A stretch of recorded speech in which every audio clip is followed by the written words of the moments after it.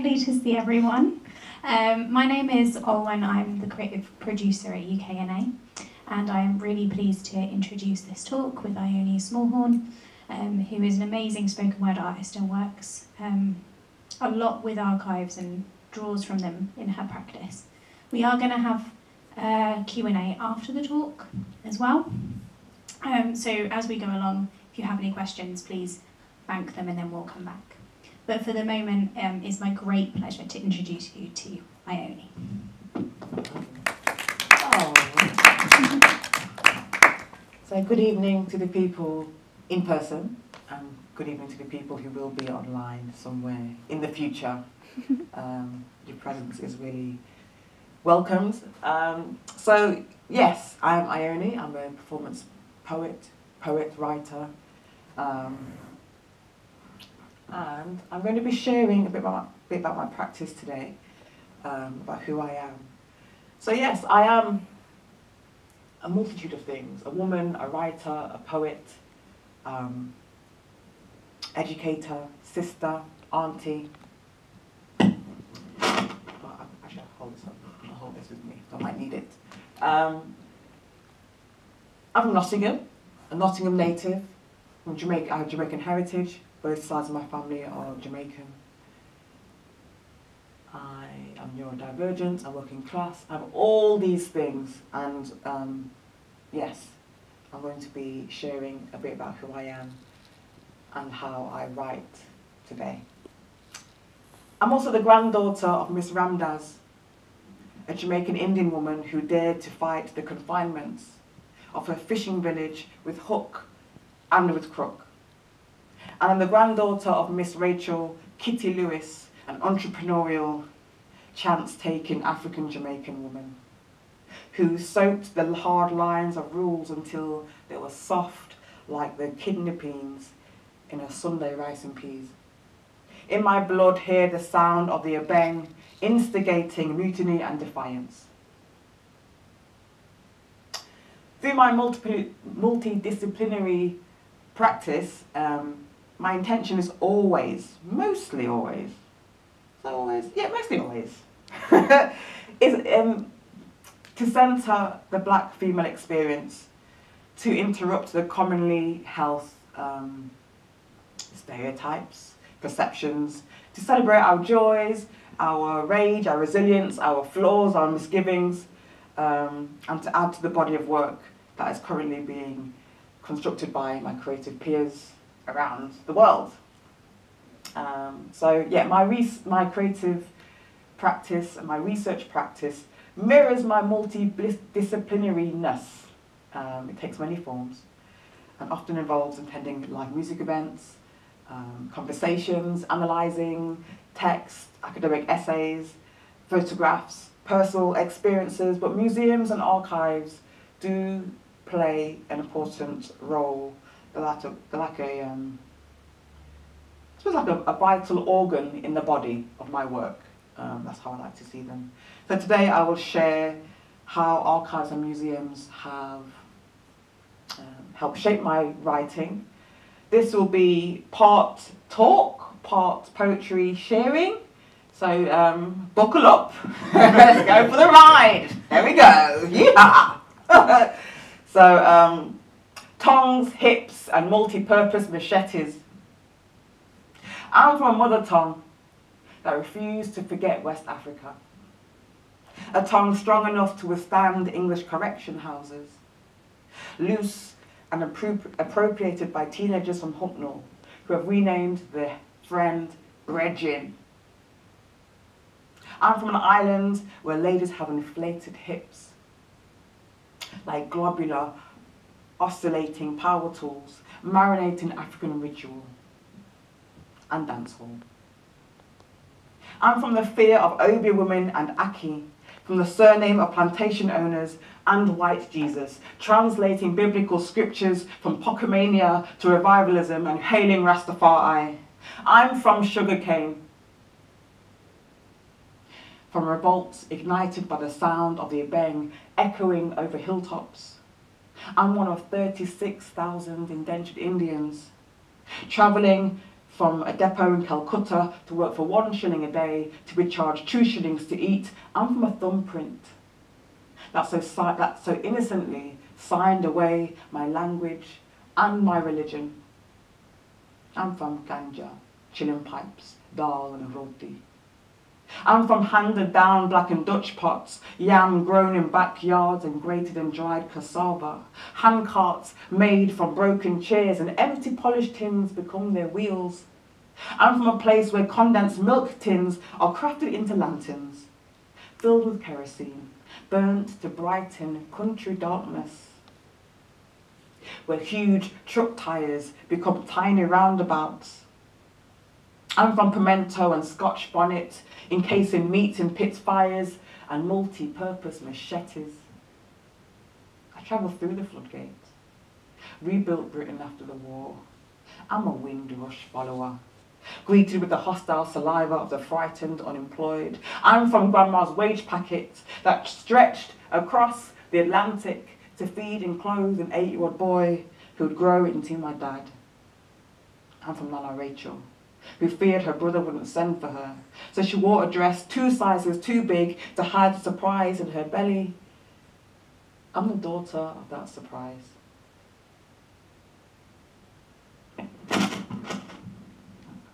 So, what is an archive? So the dictionary definition would have you believe it's a noun, and I agree. It's a noun, housing documents, records relating to activities, business dealings, a person's family, corporation, association, community, or nation. Yeah, a place where public records are held and maintained and cared for. But what is it really? What is an archive to me as an artist, as a writer, as a performer? I suppose an archive and museums, for me, and each piece in that archive and museum is like an extract from a novel, or a section of a map, or a bone belonging to a skeleton. That's how I see each piece in an archive or museum, okay? It's snippets of people's lives, aren't they? They're like little clues that have been left that you have to add imagination to bring it to life. So you can't just be the thing. It has to be matched with your imagination, your personal connection. Then it becomes a bigger thing. Then you actually connect with that person's life who it belonged to, right? So yeah, so each time I see a piece from an archive or a museum, it's like it's inviting me to add flesh to the bone, yeah, to go on that journey, take that piece of the map and follow it, and then take it where I want to go from that piece to a new destination, or travel back to where it came from, right? I'm finding characters that I can build a narrative arc from. So that's how I see items in an archive. And I chose this picture quite specifically. These plain white folders. And let's be honest, like most archives and museums are curated and managed by white middle class people. Not to say white middle class people are all bad, they're fine, but diversity is important to me. So we have to remember as well, with that said, who gets to label things, who gets to choose what is important, who gets to categorize things, and are they using their personal experience? How can they categorize for diverse people? These are questions that I like to throw up, and I like to think about when I'm seeing something in an archive and I'm thinking, okay, someone's chosen to store this, but what about this? Is this not worthy as well? Or maybe they didn't realise, or maybe it wasn't given. So there's always that conversation. You need to have an air of, I like to challenge things. I like to challenge things by nature, really. And also I think it's important to remember that, you know, these artefacts and items are clues into history, but history belongs to no one and belongs to everyone at the same time, okay? So if there's 10 people, if you ask 10 people about an event, like there's 1, 2, 3, 4, there's about nearly 10 people in this room, can't count that quick. But if at the end of this event, if someone asked you, what was this event about? Each one of you would have a different experience or some slightly different perspective on things, right? And each one of you are right. So, so when we're thinking about archives and museums and how things are collected and how things are described and how things are categorized, that's one person's way of categorizing it. So as an artist, I often might recategorize it for my purposes. Okay. So working with archives, I have worked with archives in various capacities. So when I was 19, I left Nottingham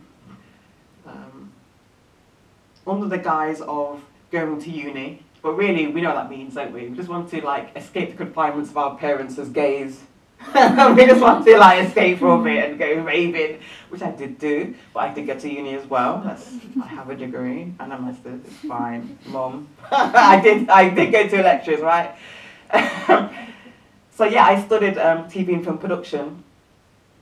But I was kind of lacking. I was kind of still yearning for more. Like, I didn't really get the connection to the black communities there. So I volunteered to work with the Black Cultural Archive when it was in its transitionary period, before it is where it is today on Windrush Square.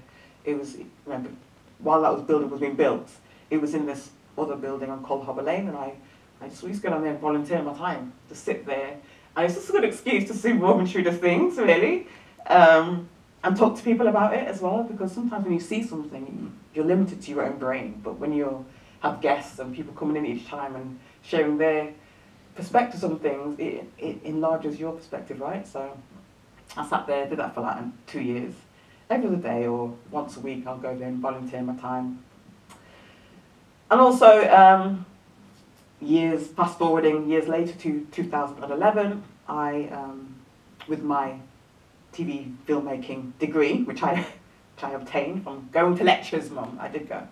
I worked with Nottingham Black Archive as the documentary filmmaker, and we made, so all these images, well, not all of them, most of them are from projects that I worked on, documenting the experiences of black servicemen in the Second World War, First World War as well. Local communities, local activists that helped to establish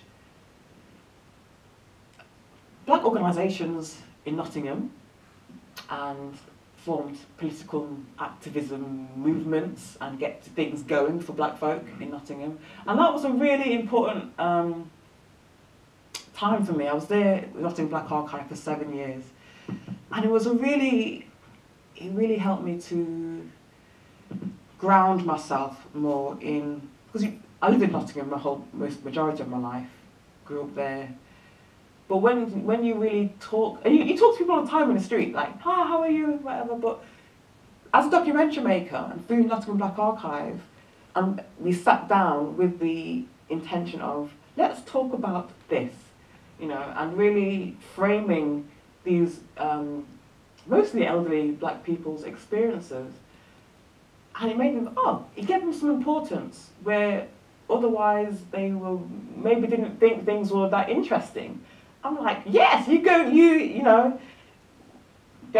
a RAF pilot is really interesting. If you're a black man, a black Chinese, Jamaican, that's really interesting. But I think maybe because life takes over, doesn't it? You tend to think, your life's not interesting, but it is. People's lives are very interesting. To me, I find it fascinating, these people's lives. So it was lovely to see these people walk around that community, but have like secret agents, like dig a bit further, and they have this really interesting, meandering life that they are housing in their body. So it was really a fascinating time for me. And then also I worked quite recently with the National Civil War Centre, just down the road really, isn't it? in Newark-on-Trent, working with the educational team to engage young people, get them involved with their local history, and to have on a personal level, yeah, to engage with history on a personal level. So that was, well, again, quite fascinating. So that's me working with archives as, without being a writer. It's always kind of been embedded in me, this interest in people's lives and finding stories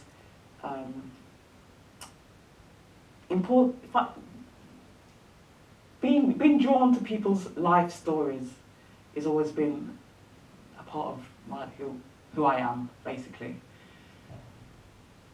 So, which brings me to Jamaica and her daughters. It's hard to say when I started this project, actually. I was trying to think when to say it started.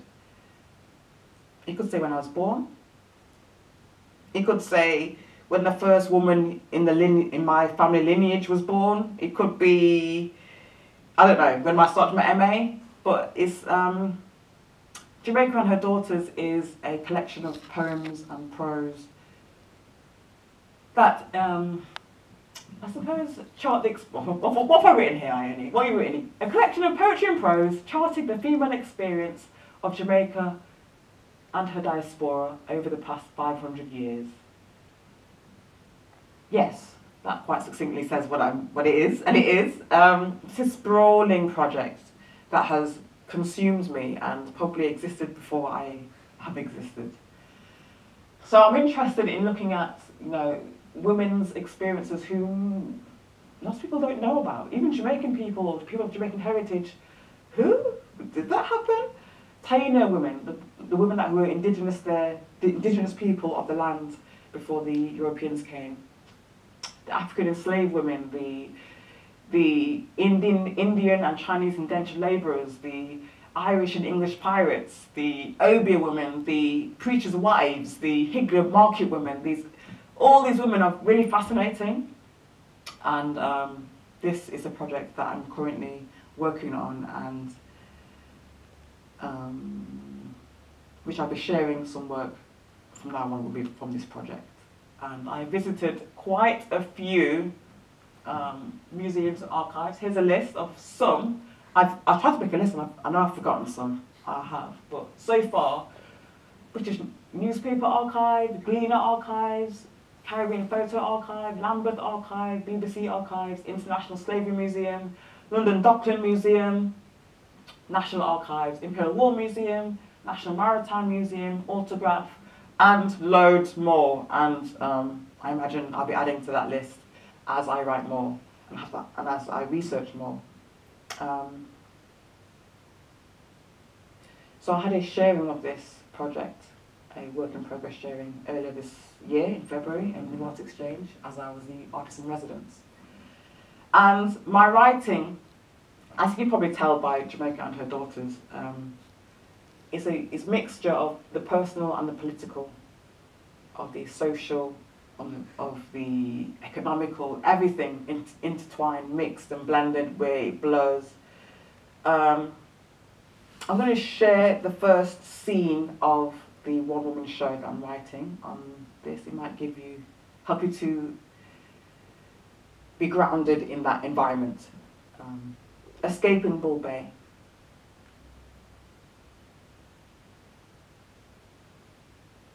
Each pebble is a tombstone. Stories of the dead preserved in brine. The darkness, solid and sprawling. Leaving only a yellow sickle moon as witness. Its light flickers across the Caribbean sea's unruly body, grabbing what it can of the coast, then retreating like a thief. I'm running. I have no shoes, no money, no phone. He's getting closer. I'm running.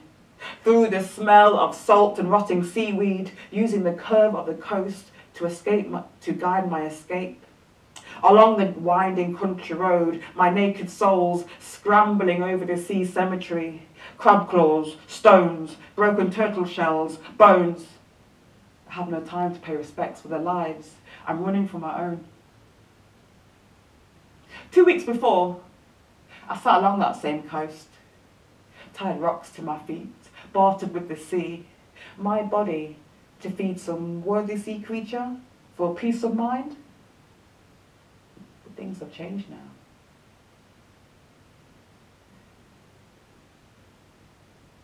A creature was stirred within me, greedy for space, for air, and it growled. A thread had knotted around the creature's claws, the same thread tied to the tide. Tugging and rising, tugging and rising, tugging and rising. The same thread was stitched into every cricket singing, each firefly burning for me. I felt everything now. And I swear I see Nana Rachel. Well, not see her, but feel her. That thread connecting me to all the dead, distant relatives I've never met or don't know the names of. They've all risen, yanking at that thread, pulling a wreckage from the depths. I feel faster, lighter, as if my body had been halved, or maybe I left it behind with him.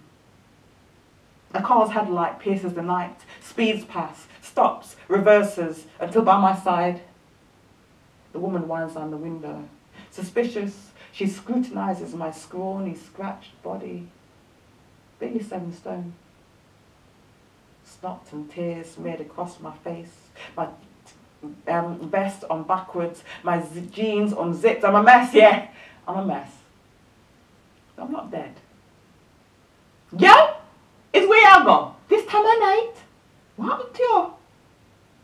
I get in, the car speeds away, I slam the door, I don't look back. And I watch this island flicker past my window.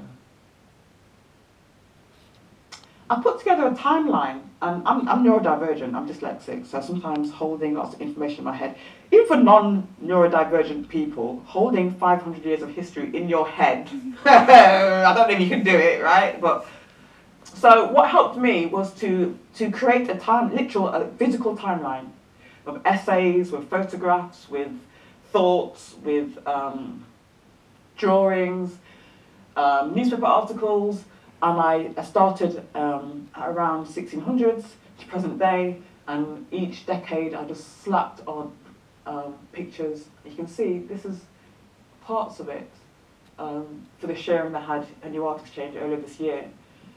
And it helped me just to visualise the history and how I fit into it. So that was a bit of how I think. What else do I want to say about this? Okay, I can't remember. Move on, Ioney. So, another thing, voices from the archive, that's what it's supposed to say. So, looking at Jamaica and her daughters, I've visited many archives. I really like the newspaper, the British newspaper library or archive. I can spend hours in there. And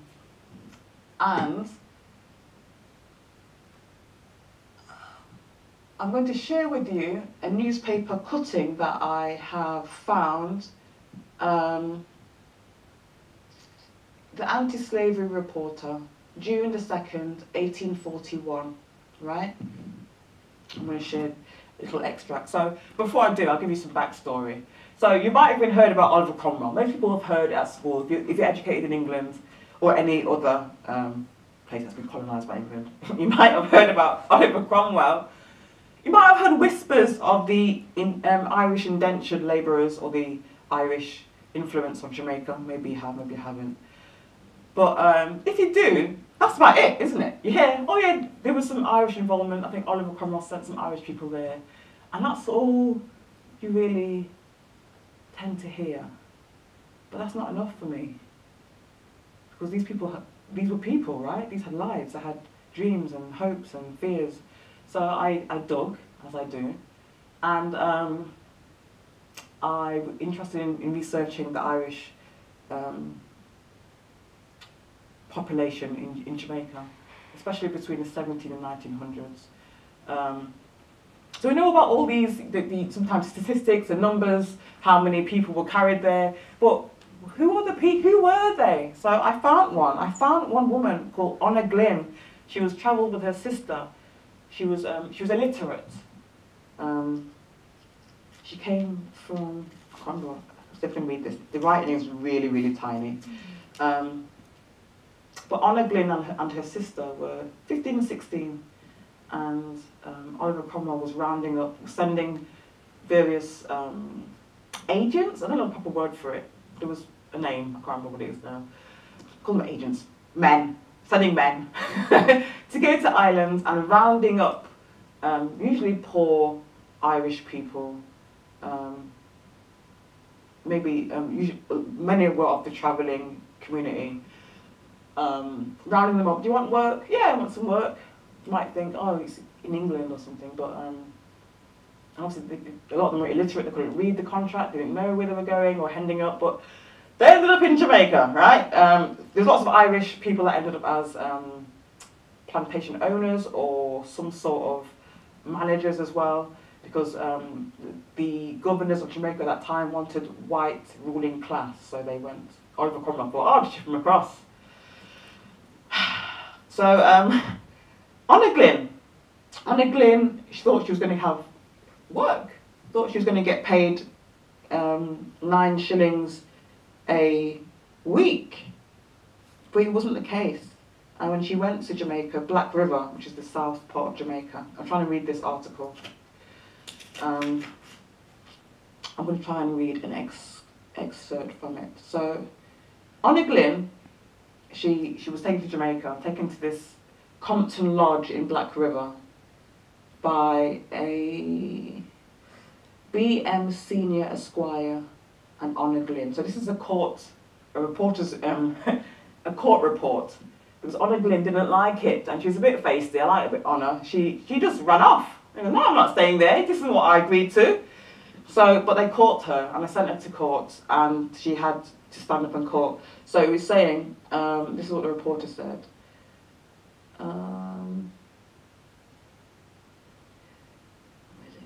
In the case before the court, he was prepared to produce documents to show that the defiant was doubly bound, first in London and then on her arrival in Jamaica. Both documents were then produced. So Mr.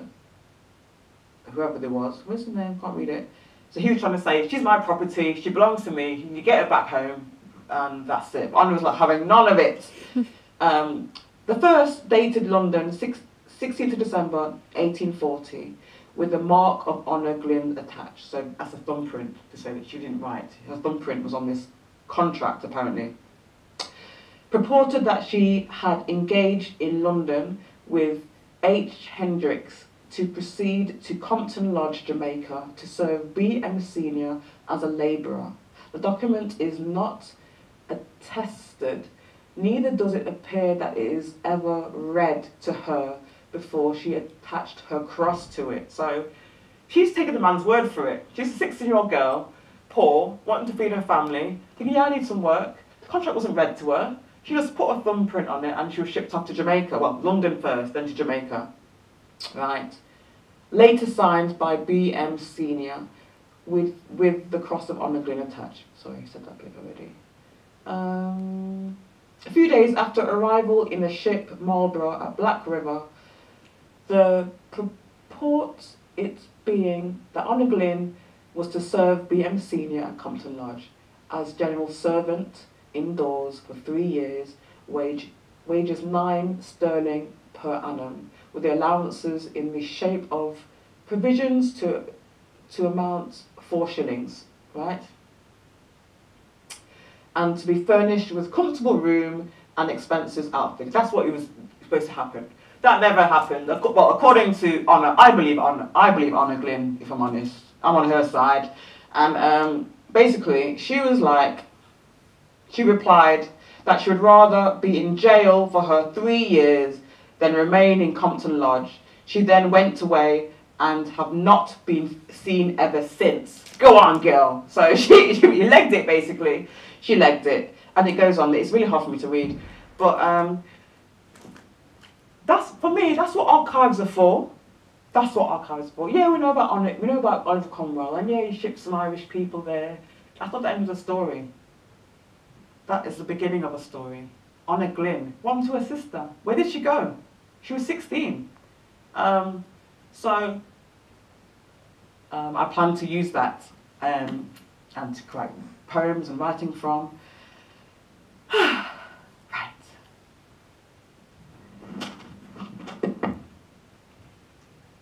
So here's some more.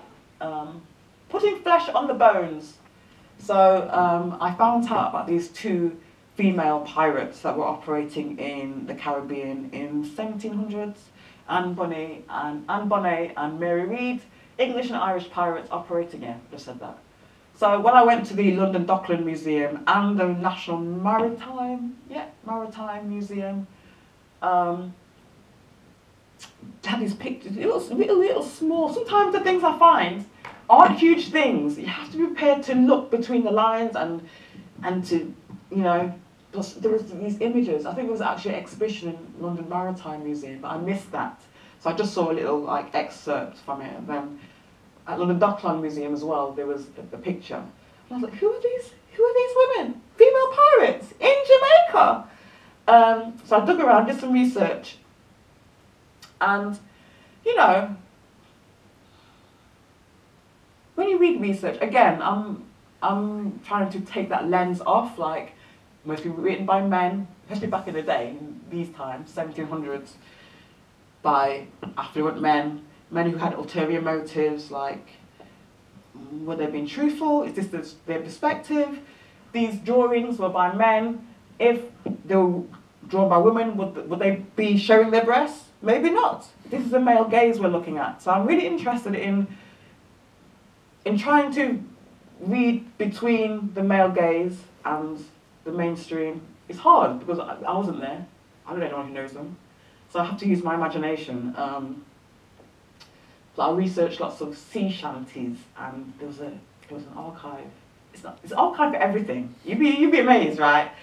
I want to say Boston, there was a museum and archive of sea shanties, and I really researched how to write sea shanties, right? So I was determined I'm going to write a sea shanty for Anne Bonnet and Mary Read. So just a bit of background to these two characters. So Mary Read, she was Irish, and she got married. I think her parents were ill, sick, died. So ended up getting married to this guy who's went to Americas, to South Carolina, and she, for whatever reason, I get the impression he wasn't really caring for her, looking after her well, maybe some domestic violence, and she was like, I'm not having this, I'm off. So she joined some pirates. Some pirates knocked on the door, I don't know how it happened, I don't know, sailed by, and she goes, all right, can I get on your boat? I don't know, I'm guessing. I'm guessing it wasn't so romanticised, it wasn't so lovely and pretty as research would have you think. I'm guessing it was quite horrific, actually. But they both dressed as men. Well, and Mary had to dress up as a man, because on a pirate ship, I don't imagine women, I don't know. But they had to conceal they were women, so they dressed as men. But they found each other on the same pirate ship, apparently, and they were actually hard.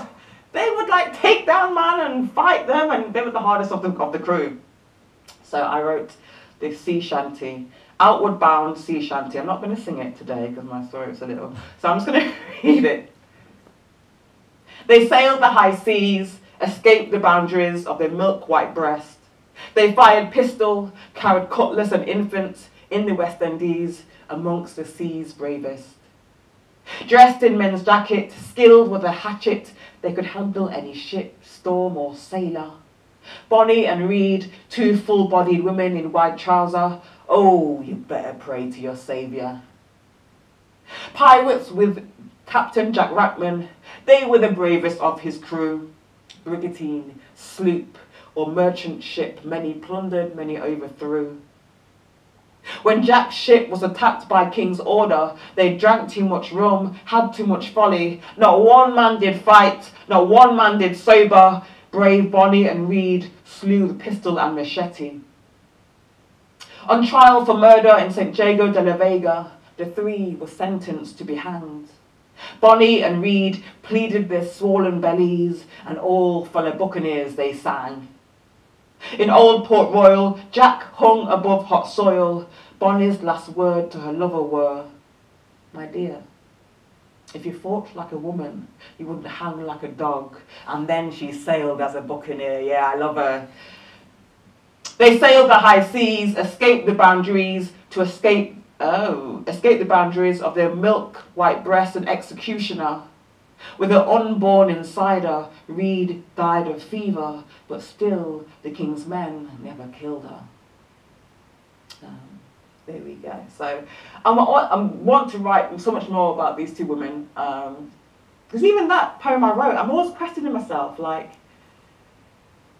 am I downplaying life? I mean, that's quite a jolly upbeat, but I imagine life wasn't. So, but it's hard, you know, when you've got these images and a few little lines, and so this is where archives come in handy. You have to research the wider life of pirates. Like, I had to dig down some research and find out about captain different sea shanties and their purpose, and the outward sea shanty and the inward bound, and how you sail and all these things. But also the political time for pirates then. What were they doing? What was the relationship with England and the monarchy and all these things? And then, after you read all that, piece together your imagination what life was like for them. So it takes time. It takes time. So there's going to be many more poems about these two fine women. Right, moving on. How are we for time? Am I okay for time? Yeah. Yeah? Okay. Because I could go on forever. So Mimba's hands, this is a really quite interesting story actually. So we've just been looking at the pirates, 1700s. So the same kind of time, maybe a bit before, 1600s, 1700s, 1800s, the sugar plantations were churning out money, churning out sugar from the labour of African enslaved people, mostly. Later on, it was Indian indentured, Chinese indentured people as well. And I was looking at the process of making sugar back in these times. What was, because we hear the surface, the crust of what slavery was, but I wanted, as a poet, I like to find the details, I like the specifics. What was it, what did they actually have to do? So I researched the process of making sugar from the plantations in these times, and I went on to Liverpool Museum, Liverpool Slavery Museum, okay? They had this on their website. I didn't actually go there, because this was during lockdown, I think. Yeah, during lockdown. So I looked on their website, and they had the whole process of how sugar came from, was planted, went to the mills, the curing house. And these are some images here from the Caribbean Photo Archive, that picture on the left. And these images here, I think, from the British Library. And they have this paragraph here. An enslaved woman called Mimba, who was in her late 30s and 40s, had her hands ground off, probably when feeding cane into the mill on William Stapleton's plantation in Nevis. So it was in Nevis, not Jamaica, but still, that struck a chord with me. Her hands were ground off, and it had whole information. And apparently, during the mill and the curing house, they used to have an enslaved person standing by. This was their health and safety, standing by with a machete in case they were pulled into the mill. Sorry, there's a warning. Sorry, the warning's too late, isn't it? It's gruesome. Sorry, it should have been a warning before, like when I said hello, good evening. Sorry, it's gonna get gruesome. There we go, that's the warning. So their health and safety, so to prevent the whole body going in, they were sawing them with sharpened machete, who would just chop the hands off. And often, again, we see these images, and we kind of detach from it, right? It kind of, the paintings. But when you see the photographs, so these images came later on, which I'll go into, but from 1870 onwards, when Henry Blake, the British governor of Jamaica at that time, wanted to show Jamaica as a prosperous place. This is after slavery had been abolished, but the plantations were going into ruin and had a bad reputation. So Henry Blake, governor, wanted to market Jamaica as a holiday tourist attraction to wealthy European people, Americans at that time. So he sent photographers to the Caribbean, to Jamaica, to take photographs of people working hard, because apparently people didn't work hard enough in Jamaica. So that's where these photographs came from. So these photographs wouldn't have been the same time. Is that working? Yeah. These photographs wouldn't be the same time of Mimba was alive, because Mimba was alive in the 1700s, but these photographs did give me some sort of entry point into looking into the faces of these women. I mean, I could look at my grandma or my mum and see the faces of these women, but closer to the time, these are the women, and it really struck a chord. So I wrote a short story called Mimba's Hands, which I'll share with you right now. So this is Mimba's Hands, directly from that. That's all I read, and I thought, right, I'm going to write about you, Mimba. You deserve it, love.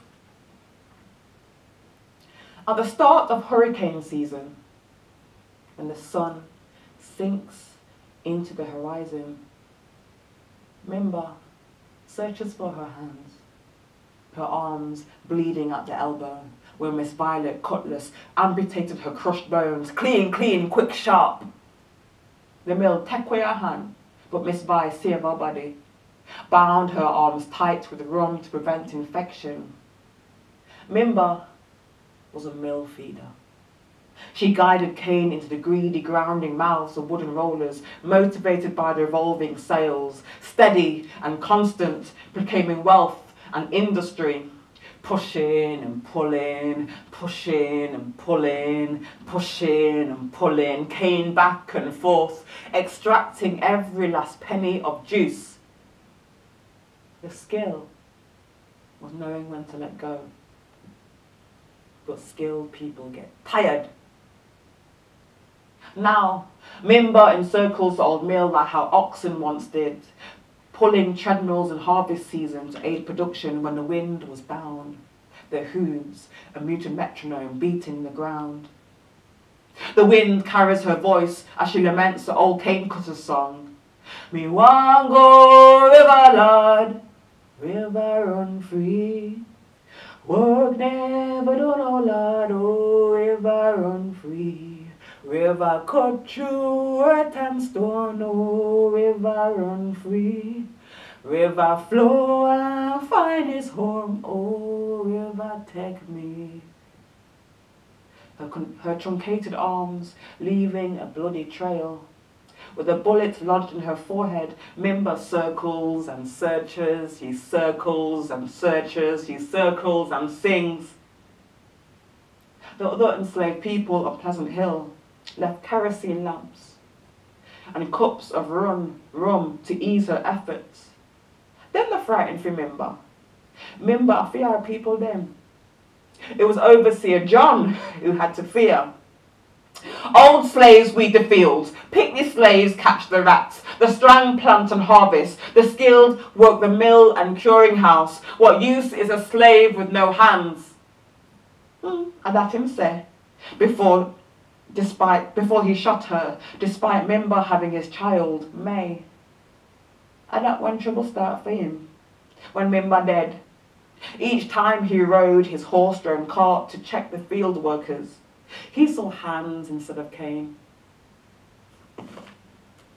The long stalks like bones of fingers, their knotted nodes like knuckles, the cane cutters chopping and chopping, leaving short stubs and her blood would spill, and her blood would spill, and her blood would spill over and over in his mind. Madness, take him! Madness began to feast on him like the maggots like maggots in a starved mongrel left to rot in the day's heat. He'd wake up in the dark belly of night, digging with hoe, searching for her hands. Then he started digging barefaced in the day, under the ferocity of the sky's fire, like a field slave, and Mimba, his overseer, and she make him walk.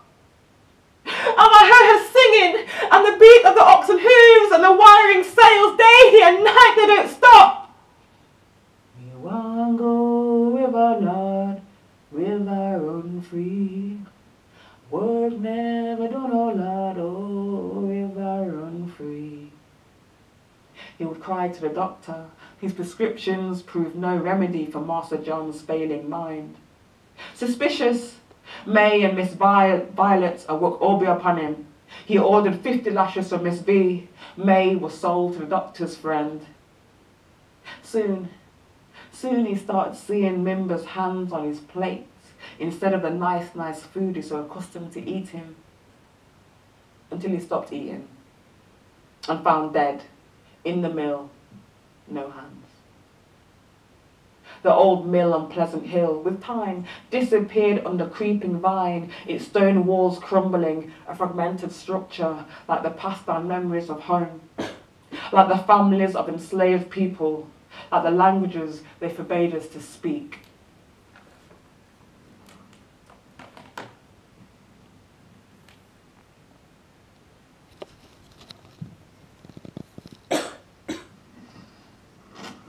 So as you can see, I've added a lot of flesh to that story. Yeah, and that story came from those images and that. But it's the imagination that has to bring alive that image, that story. Okay. So another entry point into archives is through journals and essays. For my MA, my dissertation was where this project started. I started writing for this project. I had to research a lot. Read lots of essays, journals, all sorts. And although, you know, these online platforms such as Taylor and Francis, as Gestor, they house lots of these essays.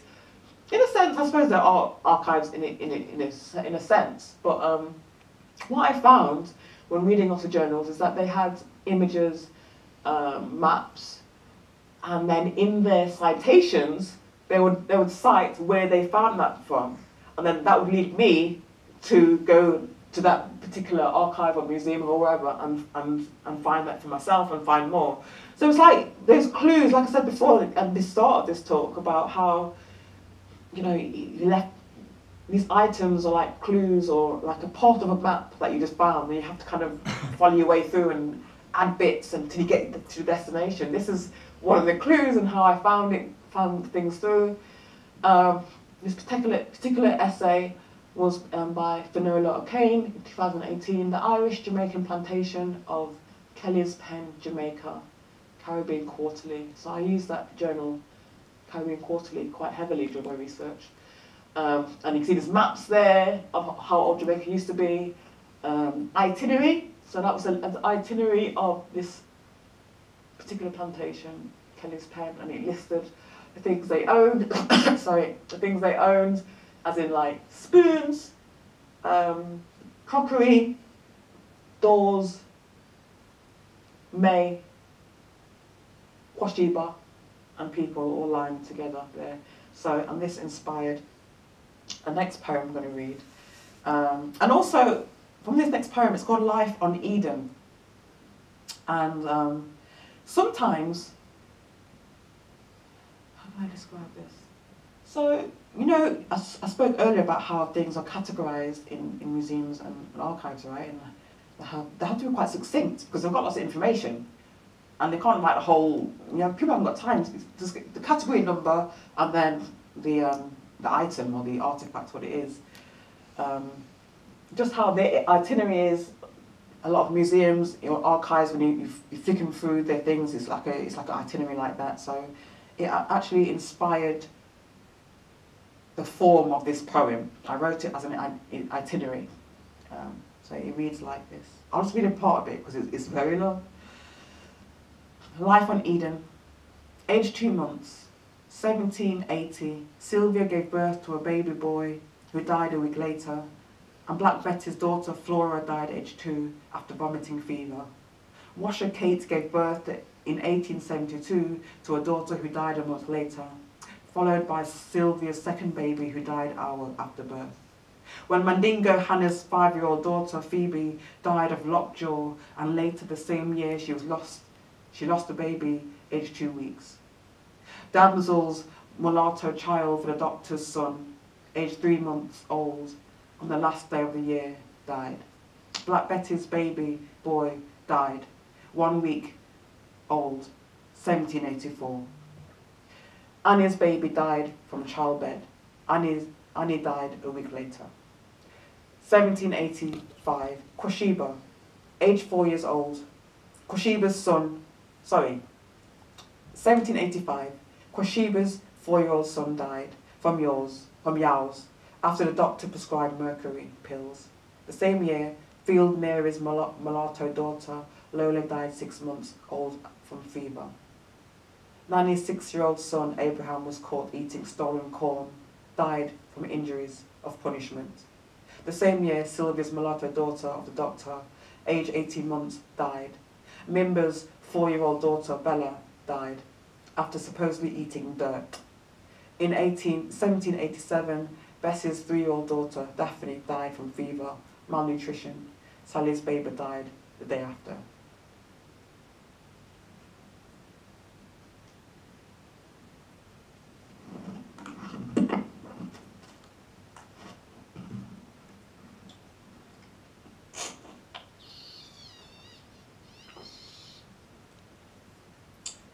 So I will say, doing this project, as I've explained, it's a personal and political journey, and it's moving. I think when you see these items, or you see these little excerpts of catalogue numbers and things, each one is a person. So even if you go into any museum and you find someone's clothing or it's a person, and this is what I'm trying to breathe back life into history through my work. Okay. So what have I got for you next? So read all about it, or what the journalist has reported, fill in the gaps. So going back to the British Newspaper Library, the Kentish town, so I really enjoy using the British Newspaper Library. Newspapers are strange things, aren't they? Headlines, and it has to be catchy to grab an audience, to grab a readership. And also the language throughout history, you can kind of hear the political agendas at that time, how things, how they phrased things. It's really interesting. So, what time are we on? Okay. Not much to go now. So so on the right-hand side, which I probably won't read because it's really, really tiny, and I'm not sure I actually brought it with me. If I'm honest, that's the real reason. I think I've just forgot it, I just remembered. But on the right-hand side, there is a page from our newspaper, the Kentish Gazette, Tuesday, 9th of April, 1866. So this is after slavery was abolished in England, or so-called abolished, so they say. But they still needed people to work, so the conditions of the people on the island, African people, were still terrible. So there was an uprising, the Morant Bay uprising, quite a horrific affair. I mean, all of Jamaica's history, it's not very, it's not very glowing and rosy, is it? So yeah, it continues to be horrific. But this particular article was talking about, have I got it here? It was talking about a lady called Sarah Robinson, who was taken to court to give evidence about what she saw about the Morant Bay uprisings. And she concocted some fictitious story. It was the most amazing thing. When I read it, I was like, is this true? And I think there's some truth in it. Sorry I'd never brought it with me. So basically, she was just trying to give them the runaround. But it's this way that the journalist reported it, and you have to kind of read between the lines as a black woman, as someone who's got Jamaica in her veins. We have to read between the lines of the Eurocentric male, usually, gaze, and just get the gold. Same way through Ioney Glynn. You know, you can feel the fire through the pages. So that's something I've been returning to write about. Good old Sarah Robinson, giving them the wrong around. And on the left, you'll see Bob Marley, Cindy Breakspear, who was Miss World, and Rita Marley, Bob's wife. So, what did I want to say about this? Here we go.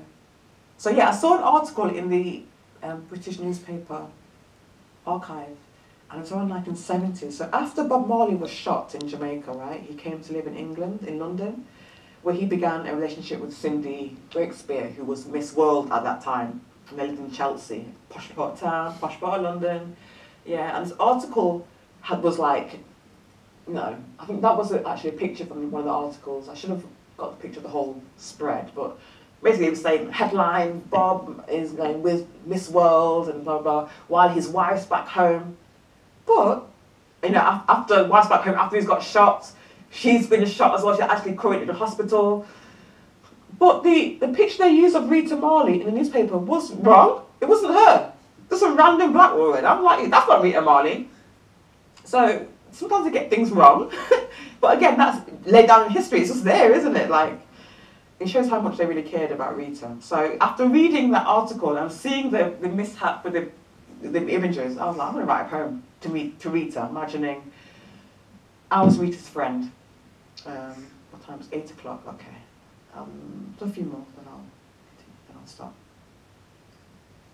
Rita, you have a bullet with Bob's name on it, lodged in your head.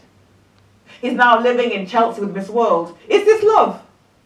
Rita, do you think he remembers the shanty town on tracks on dirt roads? High wind, heavy rain, zinc roofs and wooden shack, meat patty and cocoa bread and bottled soda. You'd sing under the plum tree in your yard, share your first ripe fruit with him with Nyabingi and Mentor.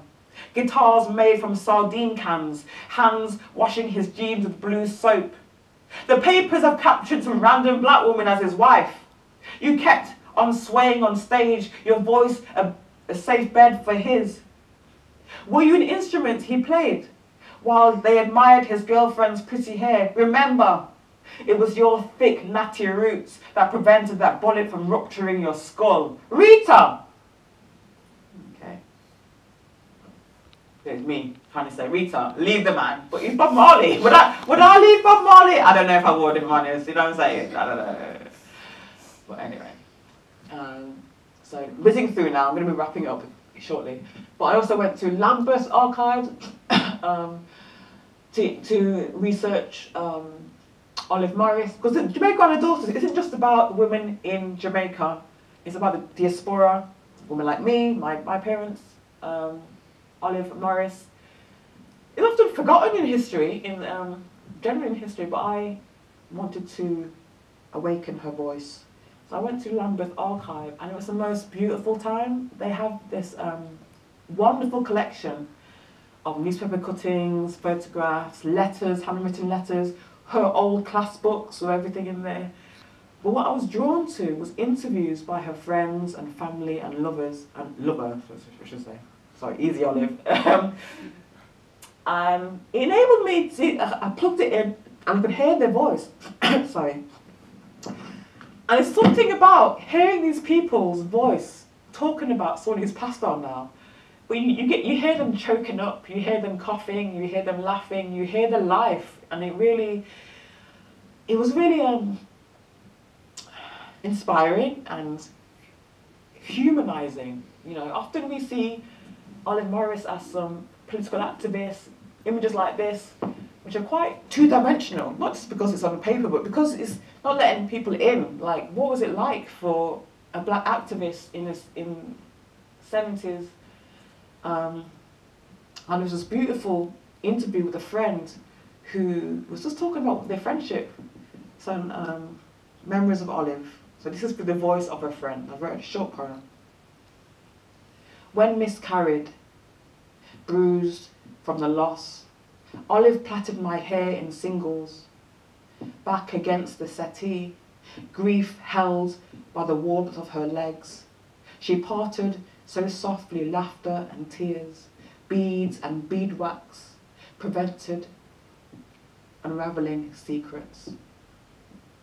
And just a snippet there about plaiting her hair. And it made me think, though, as well, about activism and usually black women and what we give up, what we sacrifice. Just through listening to the stories through that archive, this poem was written. All rusty, by the way, all this needs work, but don't judge me, please. Activists. We turn up, rally a crowd, march our souls till burning sore on cold streets. We cook the rice and peas for family functions, visit the elderly, cane row your children's hair, part grease with pride. We sing our dead to earth, bury them harmonise, we break your fall. We find the lost nephew and nieces, fold them into the family, pattern steps to your broken beats, we bring the hype, when needed, when not. Sew scraps into fashion, dinners of cut feet and backs become seasoned, licked plate goodness. We trailblaze the pathway for you to follow. We archive recipes with our muscles. We clash colours on an ordinary day. We gold hoop our way through. Imagine if we stopped. We tend to black culture like the most precious vegetable garden. But who harvests the fruit? Okay. I think this is my last slide. So what's next? More? I haven't even scratched the surface of this project, really. There's so much more. As you can imagine, 500 years of history, where do I stop? I don't know. Where do I stop? But my next trip to an archive is National Archive, where I want to look into the Indian indentured labourers. My grandma is Jamaican Indian. Our ancestors, her great-great-grandma came from India as an indentured labourer. And I was looking on the National Archives, and they have this information on Indian people. Sometimes this is all it is, but sometimes that's all I need, and I'll create something from it, right? So I'm planning on going there next month or so. So in their online catalogue, I was able to find out reports of executions of a black man named Robert Johnson, and Coolie is a derogatory name for Indian people. Sorry. Then Agnes Hire, and 2 Coolie men named Ilihi and Puncha Singh for the murder of a Coolie man named Gobedan. Already that's a whole film right there, right? The last one here. Arrival of immigrants at Savannah Lamar on board Bemis carrying 378 coolies, I hate that word, but that's what it says, and 47 Africans who embarked at St. Helena. 55 Indian immigrants died from cholera during passage. So I'll be researching the Indian indentured labourers. Is that the last slide? Basically, traditional archives, photo albums, Instagram. So these images are from the Caribbean Photo Archive, which helped me shape my writing. I really do love photographs. You can see the person, you see people are living, even though, yes, what's been framed, who's framed it, who's positioned it, what they missed out, how they edited it, but still, if we read between the lines, we see the human. And I love this image here, this woman, this Higgler woman in Jamaica, I think 1878, I think that one, in Coronation Market. I'm writing a story on her at the moment. And this Indian woman in Trinidad, actually, but similar, Jamaica, indigenous labourers. So yeah, my question is though, is like, yeah, these are all archive images, but times are changing. So if your family photo album is also an archive, right? It's got image, you've got stories in there.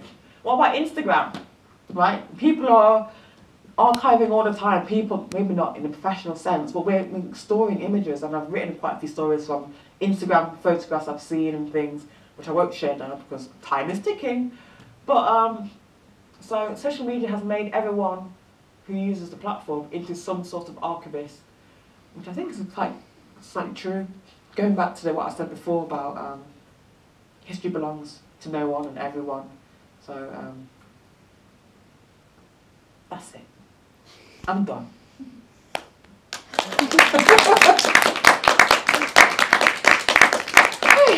Thank you.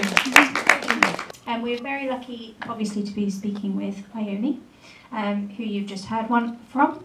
But we also have Jenny Gladell as well, who is the exhibitions officer here at Lincoln Museum, who can also offer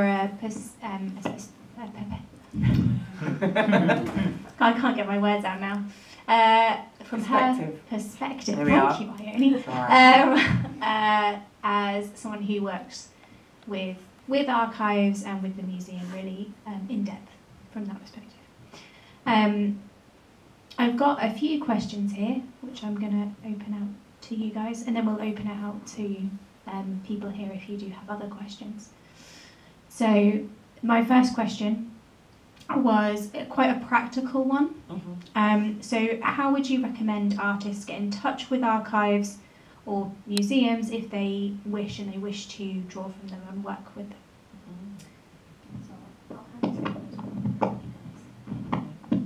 Okay, shall I go? Yeah, go first. Yeah. I've been talking for a long time, so let's hear someone else's voice. A bit of a break, but it's interesting to hear from, I mean, I'm going to speak from the museum's perspective. It's interesting to hear from an artist because, you know, we, as a museum, we try and be as open as possible, but obviously we're limited by resources and staff time. It's not, we don't have all the time in the world. But yeah, from our perspective, how we would recommend artists approaching museums and archives is often, so there's formal ways. We work with an archive. Lincolnshire Archives is open to the public and people can come in and access that. You can come in and do your own research, and it's self-led on specific days. But if you kind of have projects and things that you're particularly interested in, we do have a research structure where you kind of can approach our collections curators.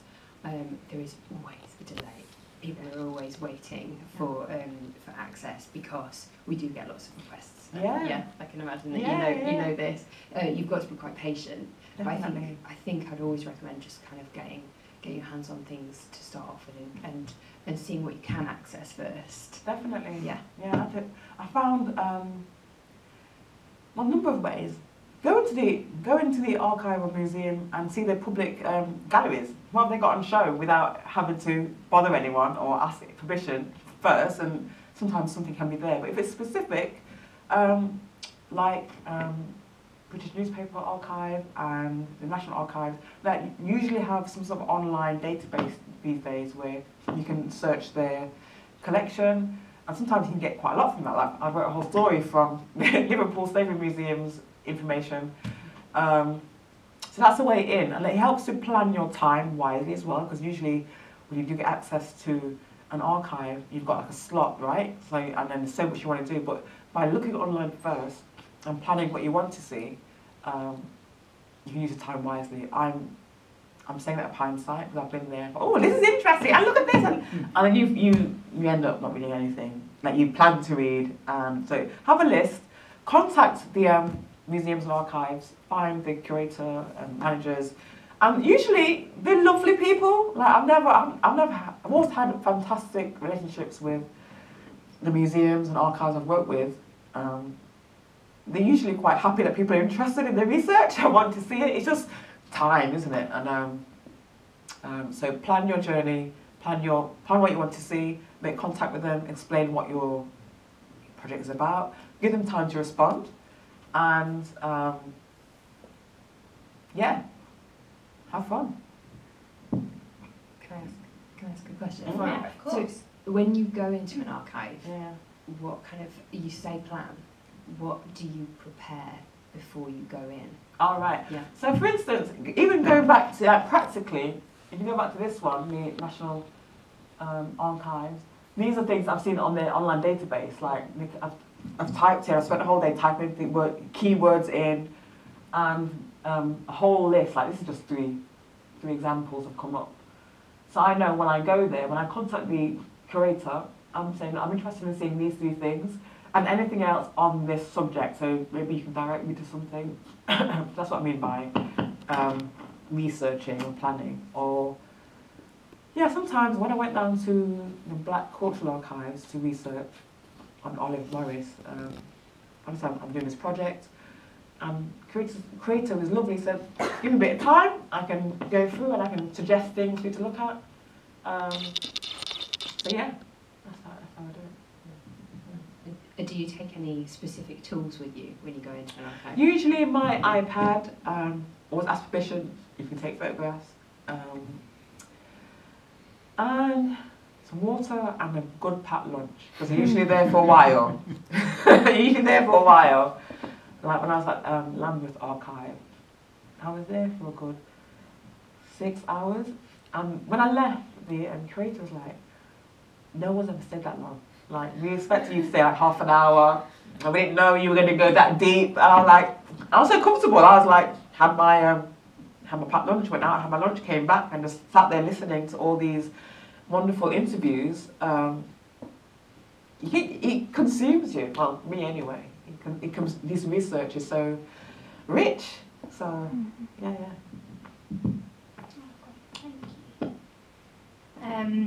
So my next question was, when artists work with pre-existing materials, whether that's photographs or whether it's texts, what would you recommend they do to reference or ensure good practice because they're drawing from pre-existing material?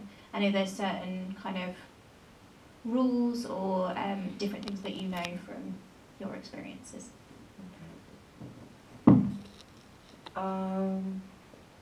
So I suppose when my collection is all published, when I've got to that stage where I'm putting everything together, at the back of the collection, I'll have a list of places where I've conducted my research. But there are particular poetry forms like the golden shovel, which is I suppose it's a way of citation. It's like where you get a line of an existing poem and you use that line in your new poem. So each word of that line will form the last word of each line of your new poem. And by doing so, you're kind of like inviting the reader to go and read the original poem to see what's inspired you. So that's one form of poetry that actually is like a citation. It's called a golden shovel. So that's one way. But I think sometimes you read poems and you want to respond to that poem, so you might write Mimba's hands inspired by such and such a poem or something. And it's always good practice because it's also like leaving those clues, like I said before, for the reader to go along, like a roadmap, so they can follow your train of thought and form their own train of thought as well. We were talking about that before, weren't Yeah, we? yeah, yeah. That sounds like a really nice technique, a really interesting technique. I think it's really hard, isn't it? Because appropriation is important to every artistic practice, and I think it's worked to a lot of artistic practice. I think when you're working in archives and with resource material, you're drawing inspiration from all over, right? Yeah. Definitely. So it's a minefield, and there's many questions around it. But from a sort of archival perspective, I'd always say, check your references, make sure that you're referencing the original source material if you need to. The archivists and the museum professionals who you are going to work with will be able to guide you on that. Yeah. There is such thing as sort of fair use policy within artistic practice, you know, with the acknowledgement that appropriation and inspiration comes from everywhere. So yeah, I think it's a tricky one. There are copyright laws that apply to there for a reason. Yeah, that protect artists Yeah, as well, which yeah. is really important. So we could talk about it. We could do a whole another 2 hours Definitely, talking yeah, about yeah. copyright, couldn't we? But I think if in doubt, ask the archivist. Yeah, kind yeah. of. I mean, I'd be horrified if I knew one of my poems has been appropriate or stolen from someone else and been used. So, but if someone used a line from my poem and with a golden shovel, it'll be like a bit of like, oh, kind of a something to celebrate. So I think most people would be delighted that their work has inspired new work. But just, you know, contact them or go through the correct channels, make sure they're getting their royalties if they use that type of thing. Most definitely.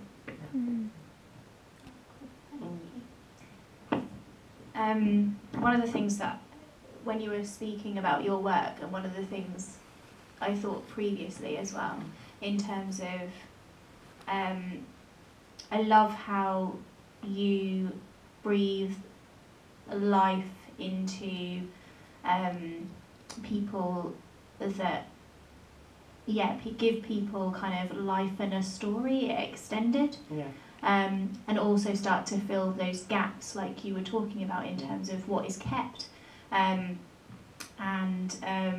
what is kind of perceived as being important for an archive, but then filling those gaps or breathing life into these people again. And giving them kind of a second life for us. And I wondered if you could speak a little bit about maybe how artists could find a topic or a focus through the archive, and how that how your process, how you do that within your process, or possibly your experience as well of how other people have done that as well. I hope that question was clear. So. Yeah, very clear. So my process is very personal. I've got a personal connection with Jamaica. So my sinuses have closed up, it's probably hay fever. So it's quite a personal one. My family are Jamaican, I lived and worked on the island. I had a personal tragedy there, which led me into researching women's experiences of Jamaica. But I would say for artists, if you're looking at archives and book museums, what are you drawn to personally? Like, what speaks to you? What are you passionate about? And go with that. This project has taken, and will continue to take, large chunks of my time and life. So whatever you do, if you put that much time into it, love it, be passionate about it. So I think the first way, the initial step is follow your interests. Sorry, my nose is gone. So yeah, there we go. Yeah, I think that's that's really great to hear. I think also in terms of research, you're spending such a long time with these things, aren't you? You need to be passionate about it. I don't know, because I'm not an artist, so I don't really know. But I think from working with artists and working in our archives and sort of watching artists work in our archives, it's fascinating to see how they bring out different stories that aren't necessarily what... I think the benefit of working with artists in the museum and museum archives is that these new stories are opened up and these new perspectives are brought to these different collections. I was talking to some artists who were working with in the Tennyson Research Archive, which is part of a little subsection of our major archive. And yeah, it's called the Tennyson Research Archive, and it's all celebrating Alfred Tennyson's history. He was a Victorian poet and a big name within Lincolnshire.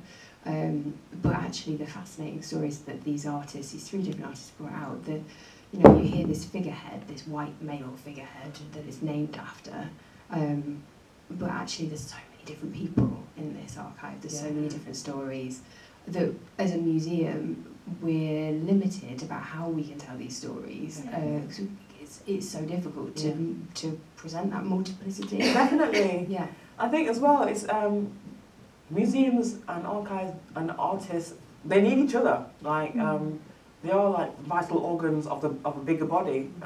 For instance, if it was like I was in Lake District a couple of weeks ago, and they've got the pencil museum there. So there's a museum and archive for anything you want, right? And you might think it's a pencil, right? But someone's crafted that pencil. Who's used that pencil? Where did the lead come from? How was the wood grown on what land to create that pencil? Already the story's there. Because whose land did that belong to that which wood created the pencil? Who was that right person writing to? What was their life? So already there, yes, it's a pencil, but it's much more than that. It's like I said, it's a piece of someone's history, it's a little clue that you have to spend a bit of time and a bit of imagination, and you will get to a personal connection there. I think that's what it is. Making personal connections, bringing stories to life.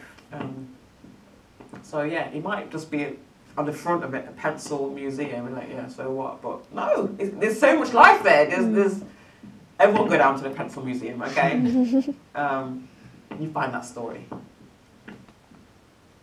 Great. So this is my last question. So get ready. If you do have questions, please start thinking of them now, and get brave with your hands to put your hands up. And this one is. It might be really quick, I don't know, but do you have any tips or tricks for artists who would like to work with archives, like something we haven't covered already, that you think is really important to kind of say? Not really. I think I've said it before, like follow your passion. What are you interested in? And trust me, there's an archive on it. There'll be some archive somewhere. Online resources now are making archives more accessible. Yeah, just follow your interests, follow your passions, and read between the lines. Yeah, just look beyond the face value of something. There's always a personal story behind an object, an artifact, whatever it is. There's always someone there that has a voice. Yeah. No, I think that covers everything. Yeah. Thank you. Excellent. Does anyone have any questions? Yep. Yeah. Do you mind if I come over and you say it in the mic for Oh. the video? I'm sorry, I know. Deal breaker. Yeah. There you go. It's very simple. When you're researching a person or an event, when do you know when to stop? That's a good question. I don't. I don't know when to stop. But I imagine,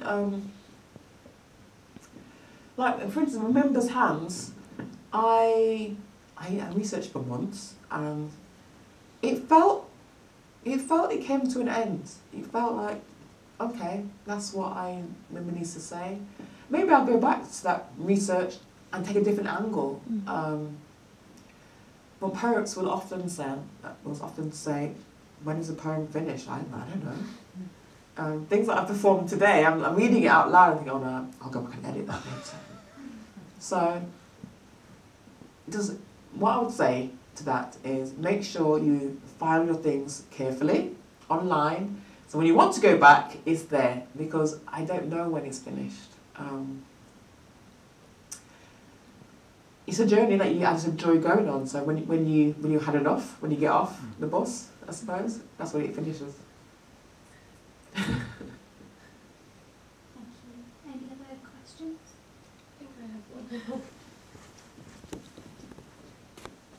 Hello. So I work in the heritage sector, and I know we've been talking about archives, collections, and how there's limits to staffing and resources. Do you have any tips on how we can share our collections more and increase engagement and get people like you visiting us? Because I think what you shared is wonderful, because these are stories that wouldn't have been shared with us if you hadn't have taken the time. But what can we do? Like, I know it's a big kind of question, but do you have any quick kind of tips? Yes, I do. So for instance, last year when I was working with the National Civil War Centre, they had a small a tiny pot of money, and they had an artist in residence. Residences. And, you know, that's a good way of getting artists in and it could be not just poets, like painters, sculptors, dance practitioners. We will find a way to respond to your items. Just give us residency and a bit of money, like it just funds out there. But yeah, I think residencies are a really great way of engaging artists, because we can get the stories out there. You have the ingredients, we can make it into a cake, right? So I think like the Heritage Lottery funds and all these other funds, the hard to get these grants, I know. There are pots of money out there though where archives and museums can liaise and employ, contract artists to come in and spend time there and create. Artists love to create. I mean, even better when we get paid to do it. So let's get this moving. Let's get residences. Let's give commissions. Yeah, that's a good way to start. That's okay. I've really enjoyed the talk. It's been really wonderful Thank you. speaking about your practice. You know, a lot of it must be quite painful, so I wonder what is your advice for other artists working in archives? How do you practice self-care when you're dealing with these stories? Ooh. And I imagine that you go and you don't always know what you're going to find out, and sometimes, like Mimba's hands, it's going to be very emotive and upsetting. And, you know, how do you look after yourself as an artist when you're going through this process? That's something I'm working on right now. How do I look after myself? Breaks, time out, but I think, yes, it's painful, it's heartbreaking, tragic to read some of these histories. But there's some solace in creating that art, like for Ioney Glynn, for Mimba's hand, for Mimba, for all these other women. We're giving them a second chance, or even a chance to have a story. I often say I feel like some sort of clairvoyant or medium, like, Mimba, what do you want me to say? What do you want me to... And it's kind of, it is painful, it is heartbreaking, and it's, yeah, I've had nightmares, I've had to step away, I've had to take time breaks, eat well, go on a retreat, go for walks, get counselling, have some good friends, go for swims, but keep making your art. Keep making your art. That's the best thing. Yeah. Any other questions? Oh, well, thank you. Thank you so much. Oh. No, sorry. You do? Sorry, this might be a bit repetitive because, like, I'll just say it, ask it, and I'll find out. With how, like, you have to read in between the lines, and especially with, like, content like yours where it can be, like, quite personal and sensitive, how do you deal with, like, the pressure of having to get that interpretation right, because it's such a big personal thing, and you don't want to just put out this piece and contribute to all the other people who have just misrepresented that history or that. There is a responsibility there as artists, especially when you're dealing with just sensitive history. How do I think, be honest with yourself and be aware of your own biases, your own unconscious biases. I mean, it's unconscious, so how can you be aware of it? But also reflection. Reflecting yourself. What am I saying? Am I just adding to the stereotype? What am I adding? That's a good question. What am I adding by writing this piece? What am I contributing to the landscape that's already there. So it's important to try and read widely, to look at other artists. How are they working? Am I being repetitive? Am I just copying someone else unknowingly? And I think by doing that and reflecting and having integrity with your work, so if you are questioned or challenged, you can say honestly. I can say honestly, all these poems I've written with as much research as I could, with my heart and my brain, so I can stand up next to them and say, you know, I think I'm adding something. I think I'm adding something to the landscape that maybe hasn't been heard from this angle. Well, there is a whole huge responsibility. So what I'll say to that is, we need more artists. We need diverse voices to represent or represent history. So then we are giving this. So we have a diverse landscape. We have a diverse. I don't know what I'm saying, but the more voices we have to speak from different perspectives, different agendas, personal experiences, who can add to the mix of history and representing history, I think that would be the best way to share the burden. Not so you don't just want one person. You don't just want to be the token Jamaican British person to write the whole of Caribbean history. That's when it becomes a burden, right? Because there's one person doing it. But if you've got like a good amount of people who are representing Jamaica or representing England or whatever it is, we can share that burden. So this is going back to archives, museums. If you are thinking about having residencies and commissions for artists, or any organisation employing people, think about diverse voices, right? The token person is hell for the person, and it often doesn't end well. So this is why having diverse people of age, race, sexuality, all diversity in all its multiplicities will help to have a healthy response and healthy life. There, that's my answer. Sorry, another question, that's all right. Basically just reaching out to communities, but it's so small that you don't know where to look, yeah. Reaching out to communities who are hard to find, how to reach them.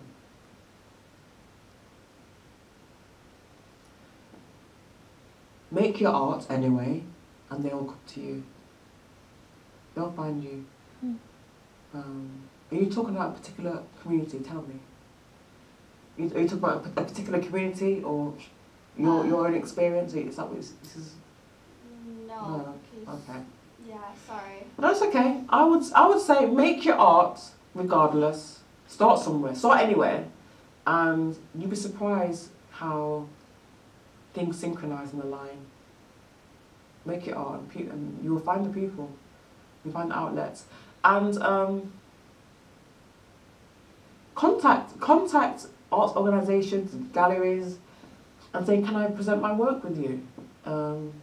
I suppose having multiple platforms where your art is available, accessible, that's a way for people to access your art. So I think don't feel, I don't know,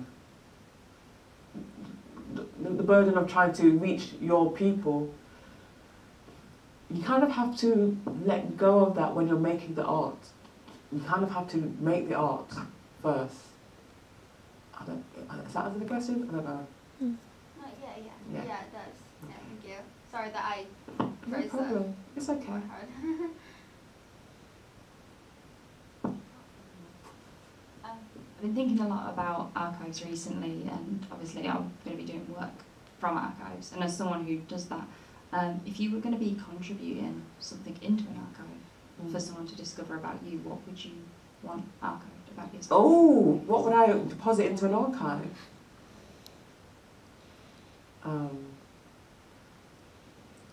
Some writing, and some earrings, I'm thinking of my jewellery. Yeah, parents and jewellery, I think. Yeah. I love your earrings today. Thank you. We're going to close the questions there. Thank you so much to everyone who has come. Thank you so much, Jenny, as well, for contributing to the Q&A, but obviously, most of all, thank you, Ioney, for the talk and also all the insights that you've given in the Q&A and the talks. It's been, and also the performances as well that you've shared with us in your writing, which has been really special. So thank you for having me. Thank you for having me. I really enjoyed it. Thank you for these people online. Thank you for the audience. Everyone. Thank you. Thank you. Let's give one last applause, please, for